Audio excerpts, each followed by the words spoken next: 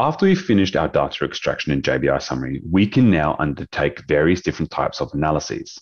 The first analysis type that JBI Summary facilitates is what we call comparative meta-analysis.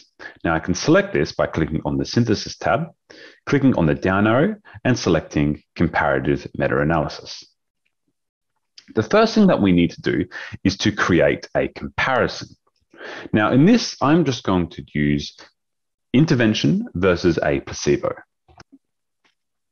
Once the comparison has been created, I can open that comparison and create our outcomes. So to do so, I would click Create, and then I can enter the outcome title. So for this example, I will just use something like smoking cessation.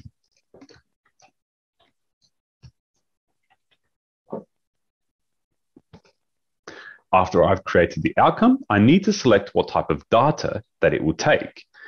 In this example, I'm going to use dichotomous data. I can then click Plot. I am now presented with a range of different options in order to create my meta-analysis. Now, each option can be selected using this down drop arrow.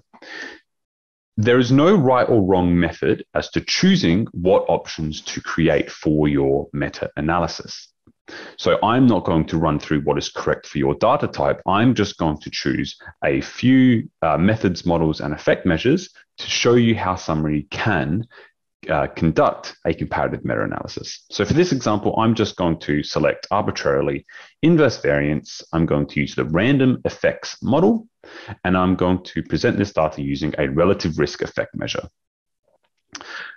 I will ignore custom axis ticks for now, and I will ignore this for now. However, I will change the experimental label to simply read intervention, and our control label, I'll read placebo.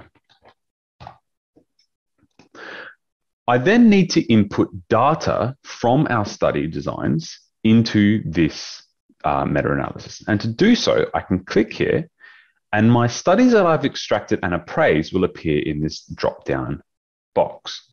If I select Baker, I then need to input the data from these studies into these drop-down boxes. Now, what this means is it's asking me how many people achieved smoking cessation in the intervention group compared to the placebo group, out of how many people were randomized to that group itself. So I'm just going to enter this data now for the Baker study and the Berlin study. After I've entered the data for each study, I can then click on Generate. This is going to generate our final meta-analysis. As you can see here, here are the results from my Baker paper and the paper from Berlin. What I can also do, scrolling back up to the custom axes ticks, is change the scale of my meta-analysis. So for example, if I don't like the way that this is presented, I can, for example, put 0.25 here, and let's go something like 5.